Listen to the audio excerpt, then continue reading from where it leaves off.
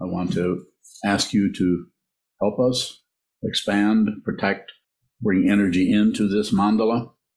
So if you can go to the website, the donate page, and help us if you can. And if you would like to see these teachings continue. The topic is also commonly in the five skandhas, or the five heaps, or the five aspects of human existence that are used as a teaching structure, form, feeling, perception, out of here, out of there, or into here, into there. Concept, thinking process. It's the fourth skandha. That's the one we get wound up in, that we think we're going to be able to use to protect ourselves, get somewhere, you name it. It's very valuable all over the place. We use it all the time, but I don't want to do without it. But it needs to be situational, where you need to do that, not out of some kind of fear. So you need to cover up your feelings, your emotions, your perceptions with some kind of structure or belief. Don't conclude anything. If it needs concluding, you won't be able to stop it. So, fifth skandha are the five sense fields and their objects. Don't particularly want to go into any of those, but let's go into the third one, perception. What you see, what you hear, what you smell, what you taste, what you think. Did I miss any of them? What you taste? Did I say that one? All of these are on receive, or they should be, if you're functioning in a sane, uplifted, respectful way. When I say respectful to what's arising in your mind stream. Don't agree with it, don't object to it, and don't ignore it. We could have quite a few questions just on that topic. Belief means you think it's true. So perception impulse is another way of saying it. You perceive something and you immediately have an impulsive reaction to it. Instead of just receiving, you react, or you're impulsive about it. Well, it can't be that. That shouldn't be. That's too loud, or that's not loud enough. And on and all the different things that leave what just occurred, perception, what you just saw, smelled, taste, touch, thought. Thought, yes, thought is included. Thought is just sometimes it's divided out as being the sun's five sense fields and the sixth one. No, those are all receiving something. The sixth consciousness is actually receiving thoughts, and you're not generating them, or you might be generating them, because consciousness is always finding the form it needs to do what. Whatever it thinks is happening that needs to be disagreed with, whatever it thinks is happening that needs to be gathered in and protected, and you know what I'm saying. There's always a position. If there's a position on anything that arises, this is impulse. This practice, as far as I'm concerned, and at this point I am concerned, is about awareness of what this is, not about leaving what we are aware of for what it means, or what could be done with it, or does it have any value, or what's the point? Someone said recently, a couple of times people have said, what's the point? Someone sent me some pictures of people on their wall, ancestors, grandmas and grandpas, and those people all framed, and they said, what's the point? What is the point? What's the point of having all these pictures of people that somebody comes into your house and you have to introduce them to everybody? What's the point? Well, the first noble truth is the point. Life is suffering. And we, you or me, we may be able to cover that up with happiness, or everything's okay and you just have to be uplifted, the power of positive thinking. And I think there's 15 or 20 other ideas about how to just be happy and smile all the time. I'm not against that. Go ahead, smile. Life is suffering. The cause is wanting something else. So something arises, and we perceive it with our eyes, with our nose, tongue, body, mind, whatever it may be. Maybe food. You can use something really simple that's kind of impersonal, but extremely intimate. I'll say that again. Kind of impersonal, but it's so intimate. Taste and smell are right here. And they have a dynamic to them that is pleasant, unpleasant, or indifferent, or all the variations that could show up there.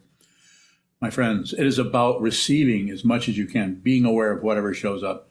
If you abandon, I'm using that word, abandon what arises in any way for an opinion about it, a conclusion about it, do anything with it other than just receive it, and you are participating in the chaos and destruction that is going on in the world. Maybe not as much as Shell Oil Company, which you're calling what, Hell Oil Company? Renamed it, I think. Hell Oil. That's what's coming. What can you do about that? Not much. I mean, you might need to go and protest or write letters to your congressman or something, or participate in this system that is set up to do what? Control you. This is control. It's about control. It's not about democracy. So that's about as political as I'm going to get here. So what shows up that you perceive with any of the sense fields, including the mind, whatever you perceive, don't add unless you have to. In other words, unless out of the awareness that you are on receive that you're receiving, also with that, there is some understanding that allows you or permits you or encourages you or is choiceless for you to reach out and stop that. That's the way this can function. It functions out of spontaneity and out of Buddha nature, which is your birthright. Or you can turn it away. I don't want Buddha nature. I just want to have my way, and I want to screw with people when I can get away with it and get all their money or have a lot of power or look good, polish my face with look good cream.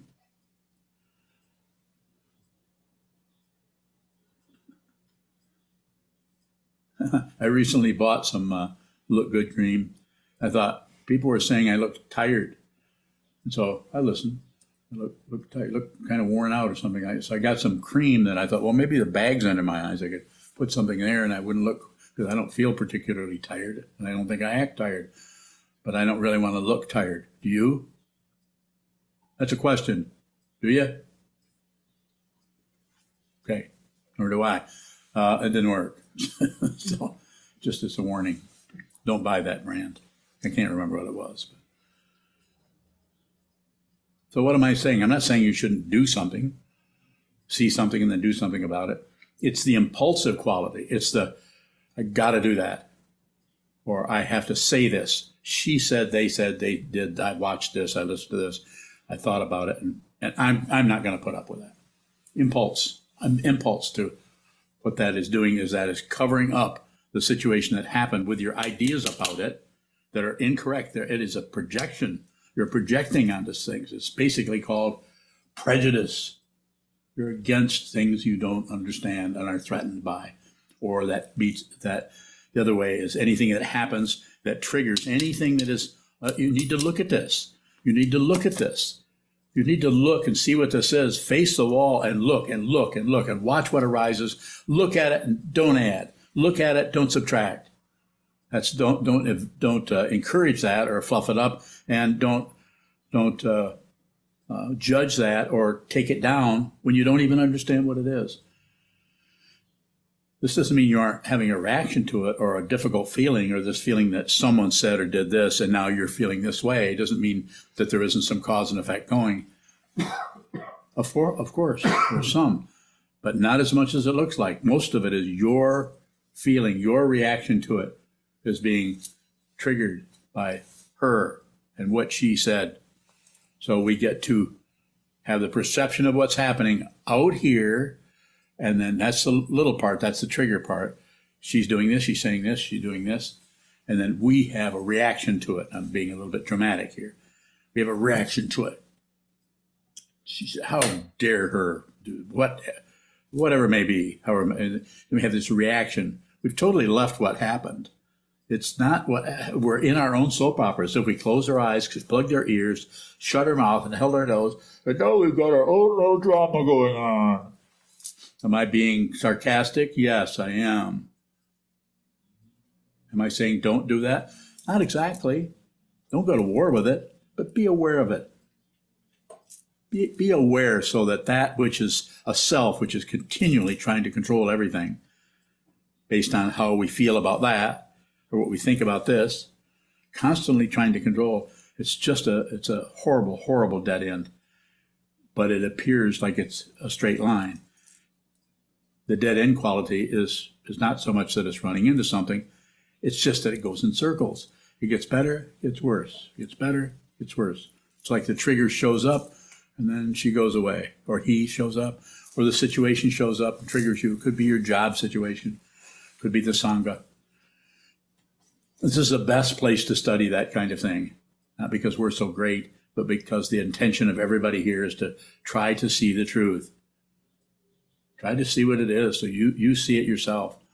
You don't just necessarily believe what this old man is saying. I'm encouraging you to see this, and we are using everything we can, every teaching we can. Invite that person in, whoever it is. Come in. I thought I didn't recognize that ponytail at the edge of the door. So, how do we do it? We do it with awareness. You're aware of what is arising. And you're also aware of the way your mind is immediately jumping on something. You first start out with the awareness of the perception. It's this, it's black, it's red, it's white, it's a person, it's Jim, it's Mary, it's this person and their activity, or it's this situation. So we perceive that with our eyes and with our ears. We hear what they're saying. Everything comes together. These sense fields come together in the sixth consciousness as this is the same person. The hearing is not a person. The smelling is not a person. The thinking is not a person. No one thinks. There isn't anyone who is solid and separate from anything else. It's an illusion that we are deluded by. See it. Don't settle for anything less other than the complete, absolute, ultimate truth right in your own perception. You're looking at it all the time. But you probably, if you're at this talk, you're probably covering it up with something. Your fear of the unknown very likely can be that, because there's quite a bit that's unknown. We're afraid of that. So we operate out of fear. Most of the world is operating out of hope for something better and fear of something worse on some level or another. Perception, impulse, perception. And then the impulse is the response to that.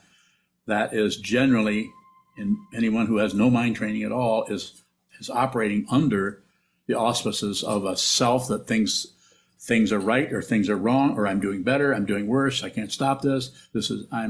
I'm hurting everybody, I'm helping everybody. Why doesn't anybody see how I'm helping everyone? Or why can't everybody see that I'm sorry for all the havoc that is coming down because of something I said or did? It's endless. And you cannot interrupt the circle and stop it. That's what we try to do. We see it, we start to recognize it, we say, I just have to stop acting that. I have to just be quiet. I even say, don't hook up your vocal cords. Not because I'm telling you not to speak. I'm saying if you put some tension in that area, you'll find that you say less. Sometimes this is called, here it comes, the big P word, prognosis. No, wait, it's not that one. Petunias? No. Patience. Patience. Patience. You don't immediately jump from the perception into the impulsive action of responding, covering it up with your hatred, aggression. Does that look real? Does it look like I'm mad? I am. Because I'm not under the control of anything, including emotions. Why? There's no one here. But that's anger. That's not me acting. That's just anger. And if a person is pretty good at acting, that's what they'll do also. They actually are angry.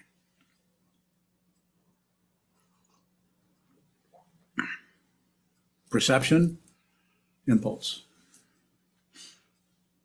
Something shows up, we jump. So it's not about not doing that. It's about being aware that what you see, you're going to have some kind of a reaction to. It's about being very clear about the nature of the reaction, so the reaction isn't so strong that it covers up what the perception was of the other person, of the other statement, of their tone of voice, or. It's all of that coming up at one time that we run away from or we charge into. It might not be an either or like that. It might be very simple. We might not change our expression, yet we are pissed. We just don't say anything about it.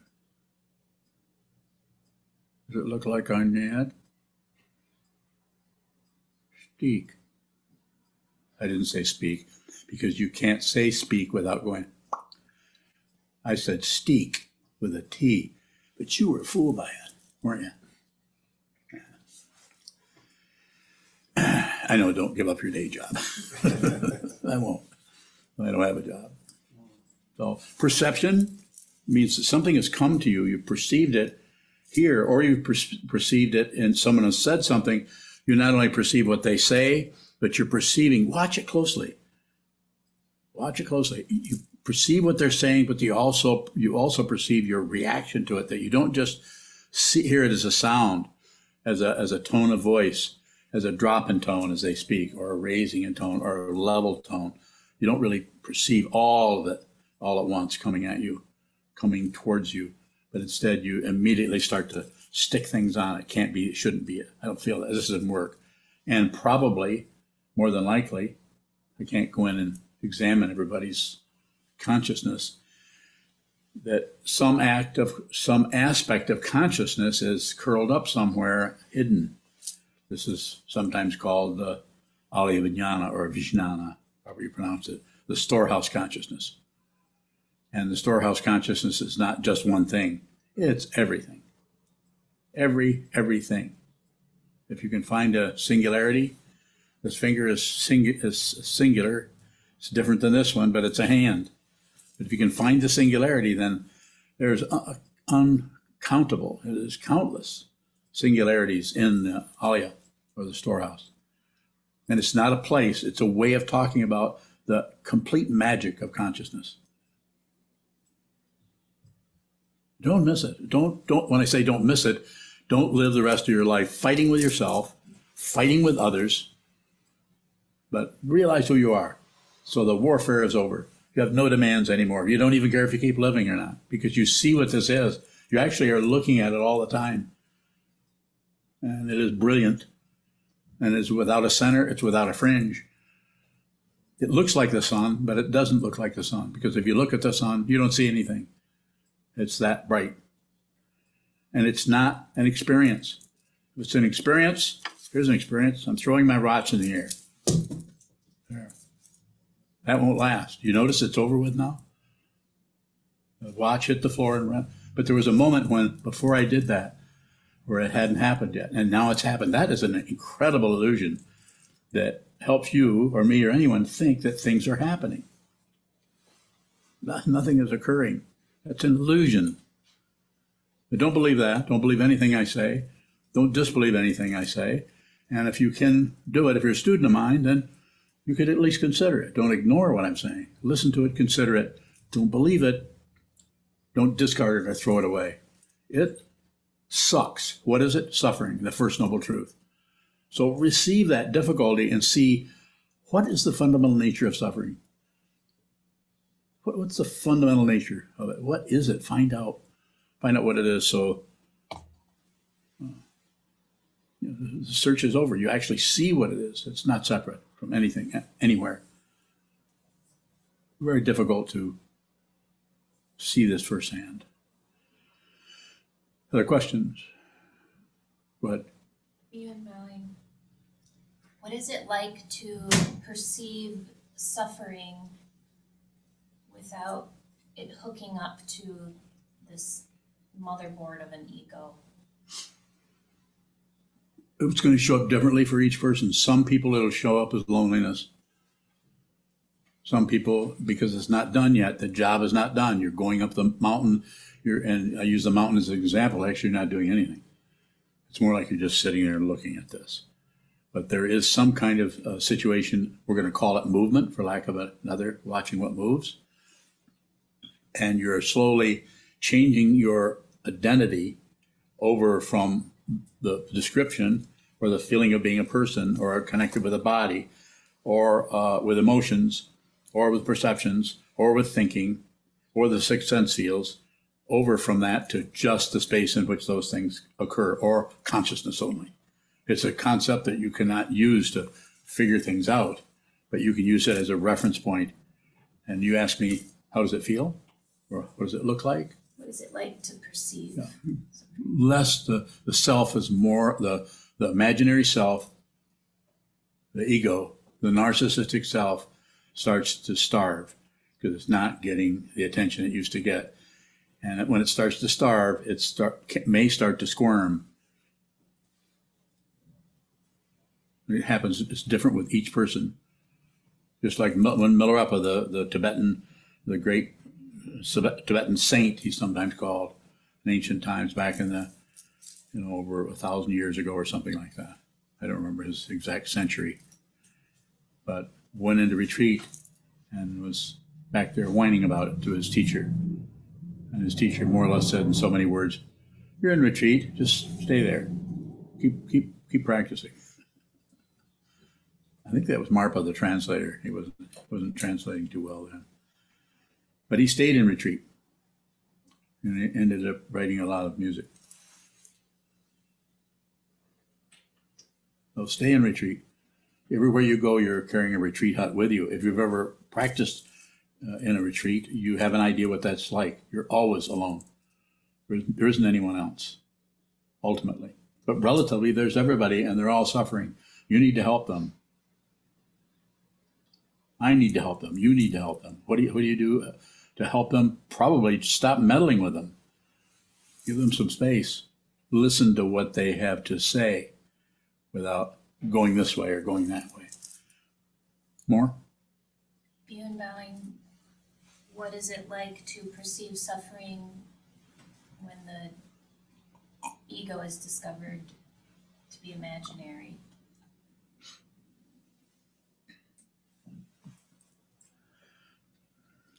Still doesn't feel good. Nothing needs to change. Realization is not a relative situation. I say this over and over. Nothing will happen. It is not an experience. If you think it's an experience, like this is an experience, throwing a watch on the floor was the illusion is their experience, that these are the things that are real. The experiences, no, they're impermanent. They show up, they're there, and they're gone. Let's all remember when I threw the watch on the floor. See how vague that is? Did you notice which way the when it first didn't it bounce once and kind of go up in the air, and then something ran right under it over behind the wall there? Did you see that? I don't know if you saw that or not. You're seeing it now, though. This is unstable. This thing that you're leaning on as reality is not here. It's unstable. How do I know? I don't know. I don't know it in the conventional sense that I know that's a sound. I'm just using that because that's your language. Something happening and something not happening. I'm using that. But over here, there isn't anything happening other than what's happening, which it can't find a self. It can't find any center. That doesn't mean that I won't get mad and yell at, who did I yell at today? Susan Hirschfield. I yelled at her, and she was concerned I was going to have a stroke. More likely that, Susan, you might have a stroke. I'm not going to have a stroke. Well, on second thought, no, you're not going to have a stroke. But what am I doing there? My explanation of it is I'm meeting her where she's at. She's showing me, Susan, not to talk about her interview, I'm not going to do that, but she's basically showing me the way in which she's boxing herself into something. And since I have permission from her to teach as a teacher, she hasn't fired me yet, although I think she comes close sometimes. And so there was, I could, it's not good. That's how I felt. I can't get in there. She's talking, talking, talking, and this is not a compliment, as you all know. She's much smarter than I am. I mean, I worked for Merrill Lynch for about 10 years, and then they fired me. But she worked there 37 years. Well, I only worked there 10. I could only fool them for 10 years. That's a lie. I only worked there 6 years. That's another lie.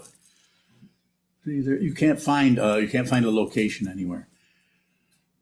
So I kind of blew up at her. Was I really mad at her? No, I don't really get mad at anything at all. But anger is always there because it no longer hooks to a being that cares about anything. But the energy of anger is just compassion. It's just compassion. You can disagree. I'd be happy to entertain your questions about anything. You again. Being Bowing, what do all kinds of suffering have in common? They hurt in different levels, from a bee sting to having your arm cut off, or running into a blaze of fire from a flamethrower in the First World War, being scorched to death by either the Germans or the Allies. Hurts. What is it you want to know? Let's go there. Being Bowing, I'm thinking of, like, what is suffering? You're describing it as hurting. So That's the simplest way. Is pain and energy? Is suffering and energy? Sure. Pain on your nerve endings, pain in your mind. There's a nerve ending there, a pretty strong one. Or if you don't get your way, or if somebody misunderstands you and starts accusing you of something that you didn't do, then they go after you. It's painful. Just like if your daughter started functioning in a way that was not in line with what you think she should be doing, that would be painful. Wouldn't it? So I'm not sure if there's something else you want to know about that I may or may not know. Being Bowing, I was just wondering what all suffering has in common. Painful. We want things to be otherwise. Something arises. And the difficulty with it, there's the immediate pain that comes right out of whatever situation you're in. And then there's the pain that is in the consciousness, we call the alaya. And it goes through the seventh consciousness, or the paranoid part of the mind. It doesn't want this and wants that. And if this starts coming, we're going to really freak out because we can't handle that. We can't do that. We cannot handle that anymore. Had enough of that. You ever said that? You ever heard someone say that? Of course. I've said it.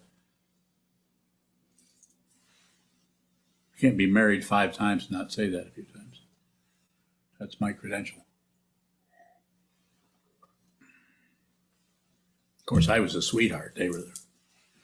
I was trying really hard. I want to tell them that. More? I do. Go ahead. Being Bowing, how come you can't see the truth? Well, I can see it. I'm seeing it fine. How come I can't see the truth without experiencing all the suffering that's coming my way? You have to go through it, and you can see the truth. You just have to look at a lot of lies first and realize that they're untruth. You have to look at your self-deception. And I could say this about everybody in here on some level, more than likely. I'm not saying the Buddha isn't sitting in here somewhere. Of course, the Buddha's sitting everywhere. But you have to realize it.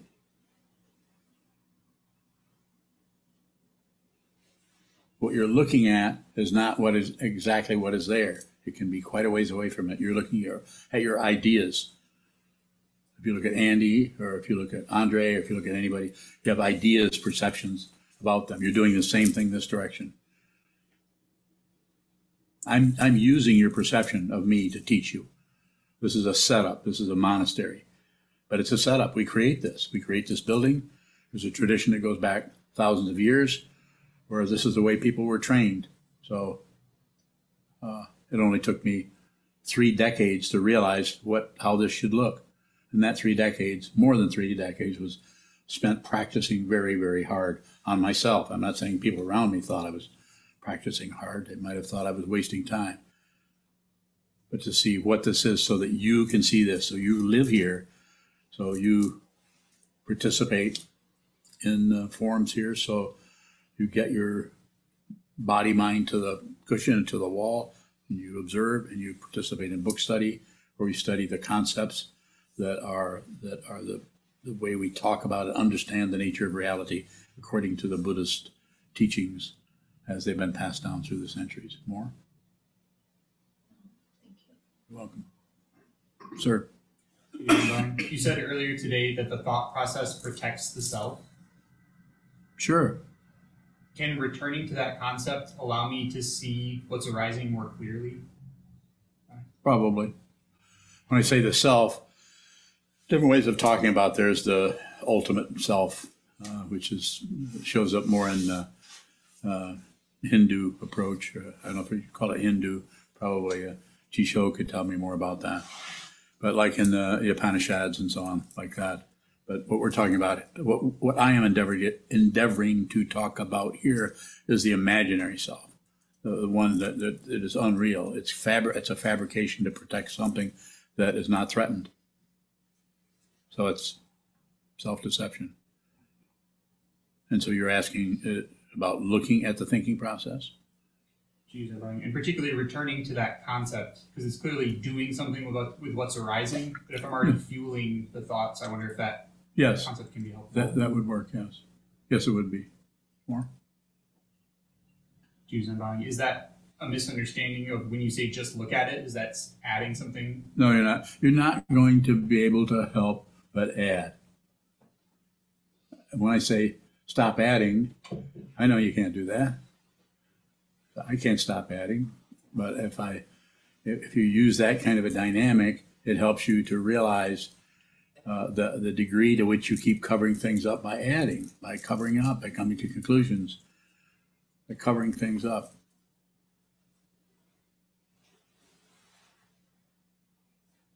Is the kind of adding that's a concept more helpful than the adding that is fueling? What do you want to know?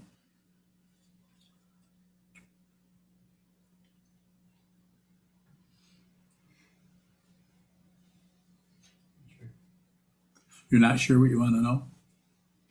Anyone else not sure what they want to know?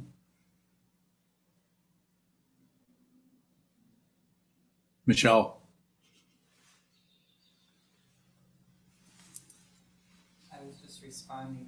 I'm not sure what You want to know? I want to know. Okay. Are there any further questions? Yes, sir. Andre. Is the mind capable of selective thought and totally ignoring what else arises in the mind stream? Yes, it is.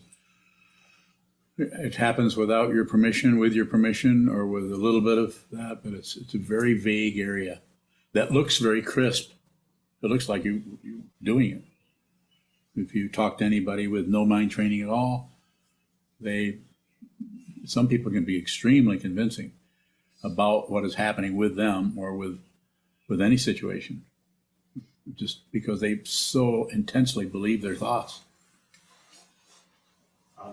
Yes, sir. When such a mind is so embalmed and enwrapped in the thoughts, like the composer, the maestro, the narrator, the director, the actor, all of it. Got it. How do this mind untangle the tight knot of ignorance? You just look at the knot without pushing on it, without pulling on it. Pushing is aggression, and without pulling is passion or changing it or blaming someone or any of the other ways of lessening the intensity of that knot, which is very uncomfortable, or by ignoring it, distracting yourself. I think I need to go get some Cheez-Its. I hear they're really good for you. It's cheese, so it's milk. So, I mean, your mind will go in little directions to pull you away from, you really need to be eating saltines. You know, it's that foolish. I'm just using that as a dumb example, but it's that foolish what the thought will do to get away from what? The truth. And what is the truth? There's no solid being here, and there's no solid being anywhere. If I'm pointing at anything, that's what I'm endeavoring to tell you. I'm only up here wearing this bib and this black and this that I got from SokukoJi Sama as a mountain seat ceremony in 1991 in Japan. I'm only using all of this and this presentation of being a Buddhist monk, which I am. But it's empty of what you're seeing here. There is no presence here that is actually here. This is an illusion, not that you can't touch it, push on it, bang on it, make a racket with it, like that. It's not that you can't do that, but it is unreal. It is unreal. Everything that shows up in your mind and runs around this way and runs around that way and shows up large and shows up and goes away, shows up with feathers, shows up with, what, camel hair, all over it, camel hair. Is that a camel? Not necessarily. Might just be camel skin. On and on and on. The whole fabrication of the mind is just incredibly able to find its own form, which means whatever it wants. The consciousness can find anything, and it will look for everything until it sees there isn't anything to look for. Why? Because consciousness has finally found its own form, which is consciousness only. These are concepts that I'm using to tell you that nothing happens. Go ahead, sir. Would your answer also include a keenly focused mind? King? King, K-E-N, K-E-E-N-L-Y. Keenly. Oh, keenly, yes. So not the royalty bet. No. Yes, it could be keenly or closely focused on anything and could immediately just go everywhere at once. When it's necessary, dependent origination, pratitya samutpada, when it's necessary to focus on the whole in this kotsu, the mind can go right there and it's not disturbed by anything. It's not distracted by anything because there's no longer anything that it demands or wants. So therefore it is able to, with great precision and great keenliness. Yeah, that's the, yeah. Further? Terry bowing. Go ahead, Terry. I'll get back to you. Terry. Thank you. Can you say more about being alone? You know, with that, what being alone is, and when there is no separation. Yes, yes. The feeling of being alone is part of how the ego mind, what's left of the ego mind after you've been practicing for a while, starts to show up as feeling like we're alone, even though there's a big crowd of people around us. Because there's no way, there is no, the aloneness is coming out of there isn't anyone really there anyway, here or there. So that's where that shows up. But it's not like something is missing. That's different. More? Terry bowing. Are we our own entity of consciousness itself? Bowing. I'm not sure what you want to know by that question, so let's go to the fundamental part of it. What do you want to know? So is Terry bowing, is being alone just an aspect of consciousness? Bowing, or like, what's coming up for me is like the, like almost like a balloon or something, like some image, some entity. Does that exist, bowing? I don't know. Maybe. I'm not getting exactly what you want to know, and even if I did, I might not be able to respond. So, Very bowing. Is aloneness an aspect of consciousness? Well, it's an aspect because there's a feeling as you're going along, there's a feeling of being all by yourself and alone. So it can be experienced as lonely. Later on, it can be experienced as just feeling alone. And later on, you could say later on means as you practice, eventually it's possible that there isn't any position at all. There's no locality anymore. So you can't really be alone if there's no one there. And you can't really be alone if there's no location that's any different than any other location. So you've actually, here you are embodied you're still going to the bathroom, you're still biting your nails or whatever you're doing with them, and nothing occurs anymore. Everything is is just, it's not exactly the same thing, but it's non-differentiated. There's nothing showing up or going away. And I'm not the first one to talk about this, but I'm not talking about, because I heard this decades ago, but it's only now that I'm looking at it. I'm talking out of what I see. It just happens to agree with what I was told a long, long time ago in different ways. Go ahead, Junchu. Junchu Bowing, you were talking about having to go through the suffering. Yes. In terms of relatively trying to improve our situation, putting air conditioning on if it's really hot or something. How do you hear we were going to do that? We're going to do that? Yeah. Oh, out to our house. Go ahead. Sorry. Maybe here later. How do we know how much of that improving our physical situation is too much, is covering up something that we need to go through? Good question. It's very unlikely that trying to make yourself comfortable is going to be too much. Air conditioning, those kinds of things. I mean, if you want to go in there in that way, or eating what you need to eat, getting taken care of with whatever comes up medically. We're not talking about, that's why in this situation the forms in here are not militaristic where you have to be here and you have to sit a certain length of time. We encourage it, and the forms are here, and there are people that feel strongly enough about this form that they come in and to be the what's that guy that rings the bell? The Doan and the Doshi. I remember that one. So those people come in and create a form, but part of it is their practice. You come in and participate in it, but it's soft in the sense that it's not like, say, Mount Tremper or Shambhala Mountain, or what used to be Shambhala Mountain, where you go in and you have to do it a certain way. I was subjected to that. Detroit Zen Center is also, if you go there, you have to do it a certain way, and they yell at you if you don't. So I don't think that's workable at all. So as far as you or anybody taking care of yourself, I think you should do whatever you need to do. Some people don't want to be here. This is a hard place to live from the point of view of forms. But if you're really sincere about your mind stream and the difficulties you're feeling there, this is a good place to be. Maybe not the only place, of course, but I sometimes say you shouldn't, if you don't want to be here, don't be here. It's not something you have to do. But if there's something you have to do, I'm opinionated here. You have to train your mind, because if you don't, if you live for another 30 years and you die without seeing what this is, or without at least having the intention, that's the most powerful one. Even if you die without seeing it, that intention doesn't stop, because it does not have a goal in the conventional sense of, I finally got it, or I didn't get it.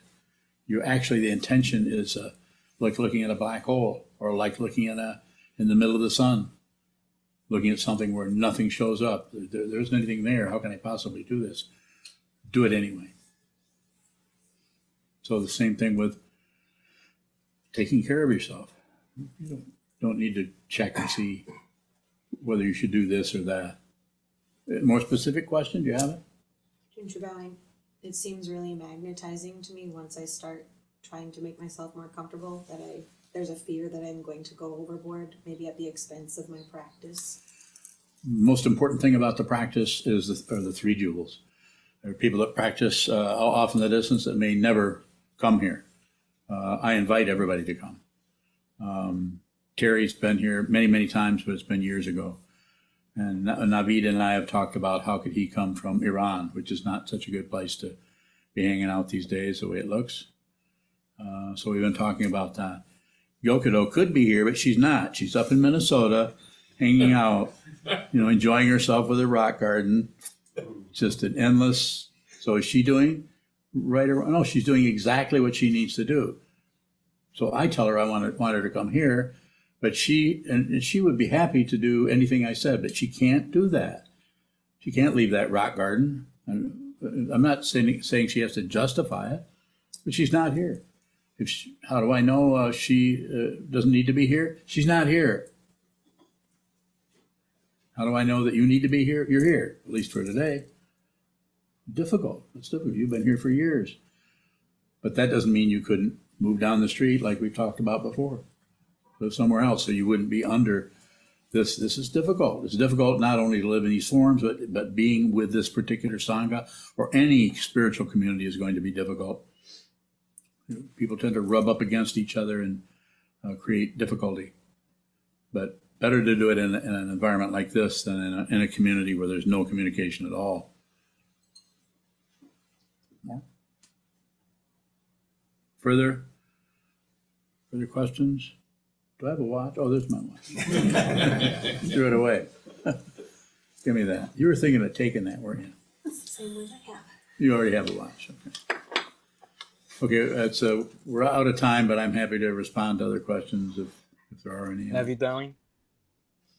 Go ahead, Navid. I'll get you in the back. What is your name? Michelle. Michelle. I didn't know. You're Michelle Lee, right? Yes. Yeah, it's nice to see you. Nice to see you. Where's your compatriot? She's just still winding down. Winding down. So she got wound up, you didn't? Yeah, but anytime you ride on Amtrak, you're going to get wound up. She's probably sitting in a window seat, right? It's an experience. Oh, okay. Okay, Navid, go ahead. Navid bowing. Are all suffering stems from physical pain or discomfort? Bowing. Well, physical pain or Discomfort. discomfort of some kind, yes. Discomfort of not doing something right. Somebody has done something to you that you think they shouldn't have. You've been mistreated or abused. Some kind of something, and this all comes back to that there's a solid self that thinks that he, she, or they should get some kind of special treatment or not get the treatment they're getting. This doesn't mean that if you're being abused, I mean literally being beat up on or robbed, that you somehow have that coming or that you did something really bad. Quite often people will say, well, it's your karma is bringing you this, and that's making it a little bit too personal. It's better than that, and it's worse than that. It's better than that. There's no one there.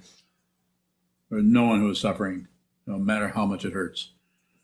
And there's no singularity separation called a being. But that doesn't mean there isn't all pervasive suffering all the time. So this is what we're doing as bodhisattvas, as practitioners on the path, the Mahayana path, is to try to put others before ourselves as much as we can. Some people can do that quite a bit, and other people are pretty challenged by that situation. More, Navid?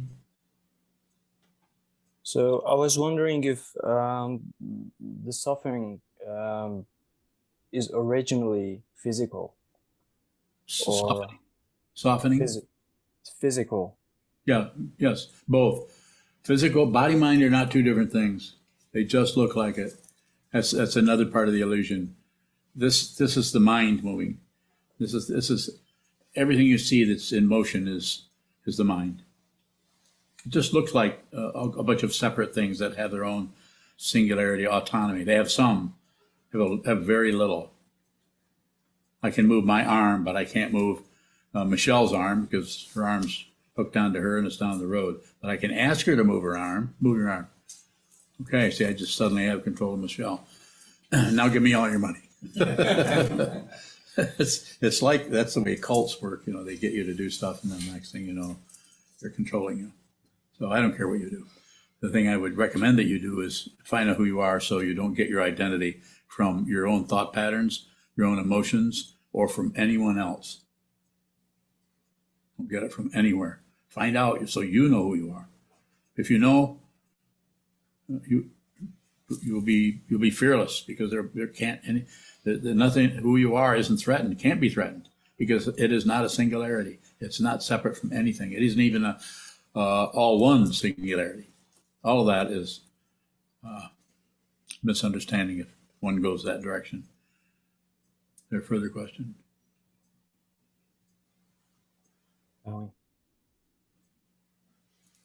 Yes, sir. Tayan bowing. talking about happiness earlier, and Trungpa Rinpoche had that teaching to just cheer up. You did. How do we cheer up without abandoning suffering? Smile. To start, just cheer up that way. You don't have to cover it up. And I'm not saying go around with a smiley face on all the time, but I'm saying that kind of a feeling is available. Everyone knows about it. People don't want to do it because they don't feel that way. People would rather be obstinate with themselves. Can suffering help us to appreciate more? I think so. If you see that it's inevitable, there's going to be suffering in so many areas. And what we do with suffering is we try to blame. It's not that the cause and effect isn't there. Anyone who's looking closely at this, like scientists and people who are looking, we're actually tracking it down, but it gets more and more difficult trying to find out why you or I or anyone else has a particular difficulty or pain. Sometimes that's not as simple as just saying, well, this caused that. You have to go in and see that the elaboration of just the chemical elaboration of dependent origination is incredibly complicated and cannot really be tracked down very accurately. We're getting a little better at it. I think probably the person that's the best at it would be Monica Matea. She's a scientist. But the reason I say that is she's been trying to find out why I'm having so much skin pain. And all the doctors I've been to can't really pin it down, can't say what it is. So she's been investigating that. Did I get close to what you're saying? I'm saying it's so complicated. You might as well just cheer up. Because life is suffering. But we could actually have an uplifted, this is what Trungpa Rinpoche talked about, the Vidyadhara, the Dorje Dradla Mukpo, talked about and uplifted. In that tradition, we don't do that here, but it's a practice called Windhorse. You know about that, Drala. So it's about just with no reason, no purpose, no anything other than just let's raise the energy, the spiritual energy of this. I particularly would rather see that happen on its own rather than actively go in and try to get all your horses in a row or something. And I'm not against that. The Shambhala community does that. I participated in lots of lasangs and ceremonies where it's all about doing that. More?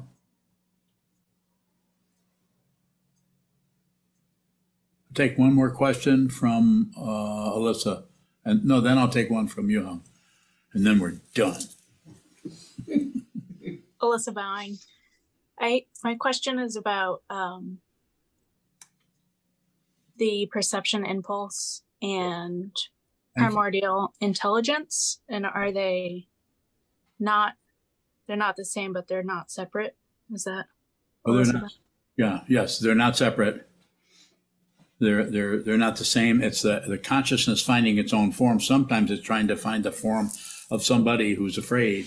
Some aspect of consciousness through causes and conditions coming down to us from beginning of time, forming as human beings, another human being, another human being, warfare between tribes or between villages in South Africa 5 centuries ago. That's us. We're here again. We're here again just to go back and do a little bit of research in that area in deeper levels of consciousness. We've all been everybody. And here we are again, all being this specific person. And so primordial intelligence is just the fundamental nature of intelligence, which doesn't operate under the auspices or the control of a self that is shrunk down into paranoia and is trying to manipulate others in order to protect himself, herself, themselves from some kind of harm that is imaginary. And so they try to control others with the idea if they can get other people to do as I say, then this is what dictators do. Power, power, power, especially men. I don't think there's been too many women dictators, although maybe some. Monica, why is that funny? It's not that funny. Monica Bowing. It's funny. I don't know why it's funny. Okay. Is that good, Alyssa, or anything else? Did you want to connect it with But something else about perception impulse? No? Alyssa bowing. I was struggling to find the mute button there. Yeah, just the like apparent otherness.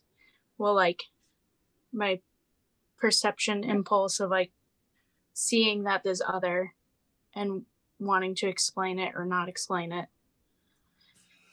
And just sort of having like the perception impulse and the primordial intelligence, just, I don't know, it seems to be not separate, not the same. I don't really have the words for it.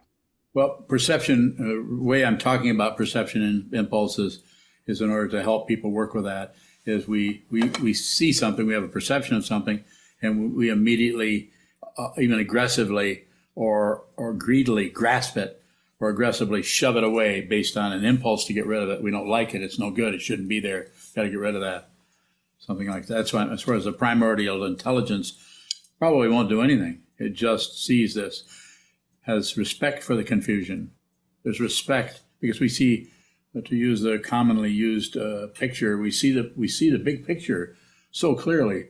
Like the personal experience of that, as you meet someone who's maybe abusing you or accusing you of something, maybe something you did, maybe something you didn't do, maybe something you kind of did but not really.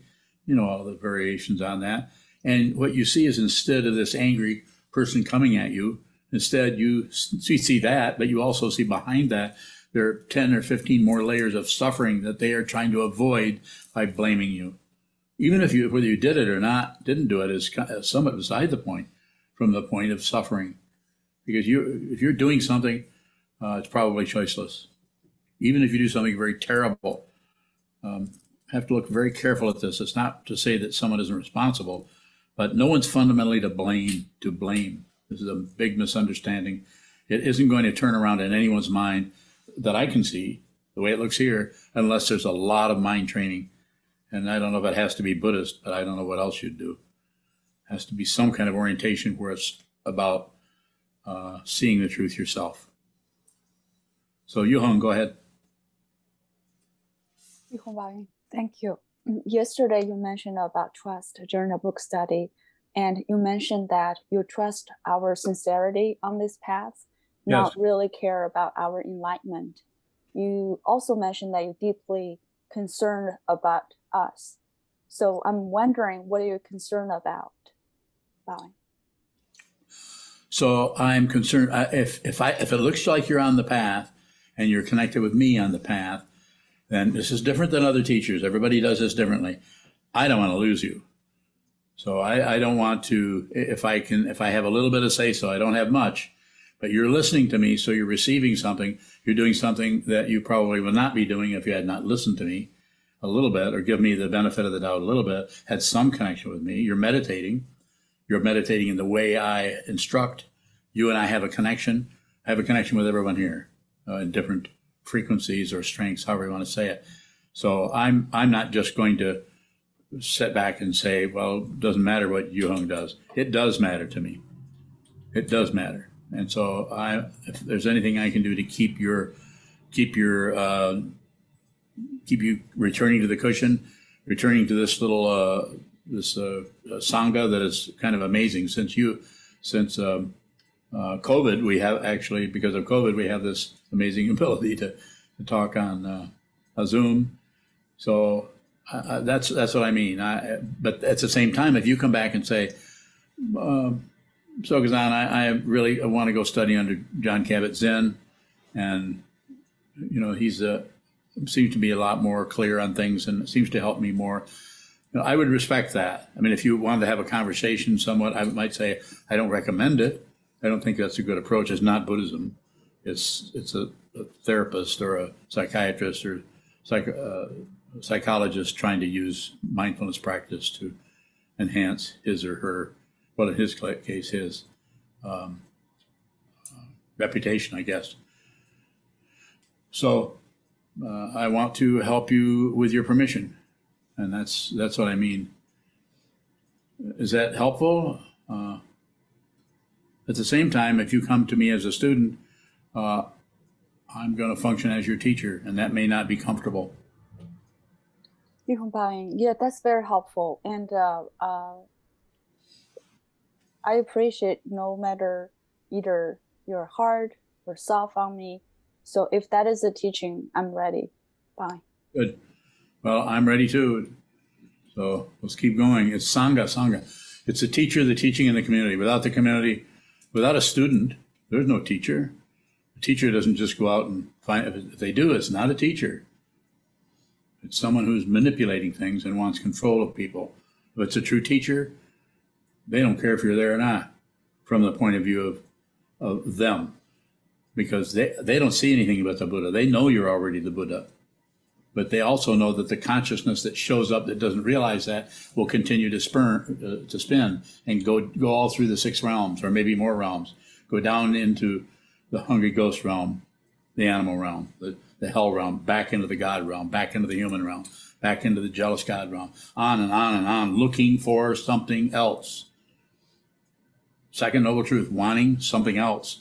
And when the body dies, you have no anchor in this world. So then you're completely vulnerable to everything that is trying to get your attention. And there's a lot more in that realm, the intermediate state, than there is in this one that has access, because you don't have the protection of a human form. Listen, give it a little bit of consideration. You don't have to believe it. I don't want you to believe it. Don't believe anything. This is what belief looks like.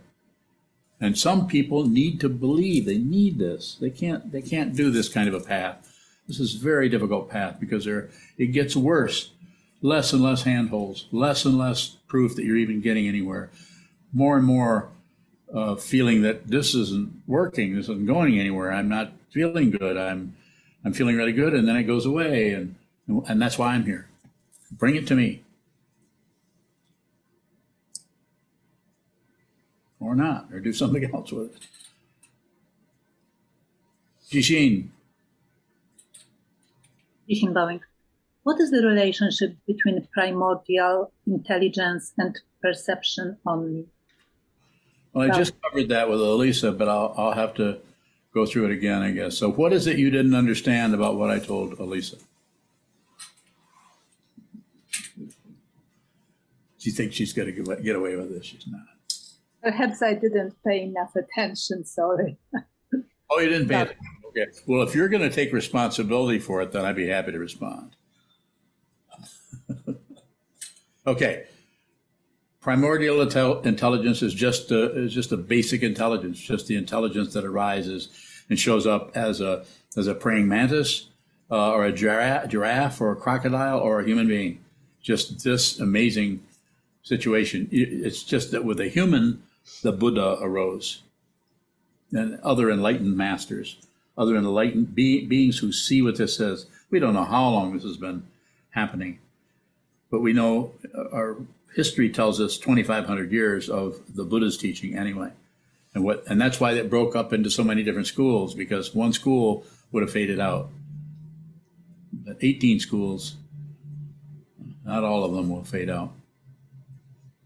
So perception impulse, however, is you perceive something and you react, whereas primordial intelligence doesn't do anything. It may react, it may not. It may show up as just a receiving part of consciousness. It doesn't have a position as an identity, but it may have a position as hearing, smelling, tasting, touching, feeling, thinking, anything, projecting, spinning around, not spinning around. Everything is available to primordial intelligence, including primordial ignorance. But perception only is the way I'm using it here is that you perceive something and you react. And what I'm recommending is that you are aware of that. And one of the ways is saying, don't hook up your vocal cords. You perceive something, you want to say something back to somebody, but you don't. You also don't necessarily swallow it or lecture yourself how saying, well, it doesn't really matter anyway. Nothing matters. Don't go into the nihilism part of it. Just watch what moves. Don't accept it. Don't reject it. Don't look away. Thank you. So in that dynamic, where is the consciousness seeing consciousness? Where is consciousness seeing consciousness? Yes. It's probably not. It's wound up in a tight knot of rawhide that is trying to squeeze some kind of happiness or some kind of result out of the fact that my computer has a low battery.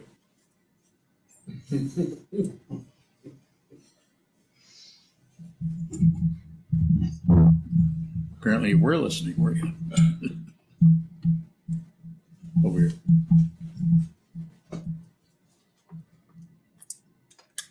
Thank you. That must mean it's time to do something else. Hi, this is Chiezan, the prior at SokukoJi Buddhist Monastery. Sokuzan offers these talks without expecting anything in return. If you value these talks and would like them to continue, please visit our donate page at www.sokukoji.org. Thank you.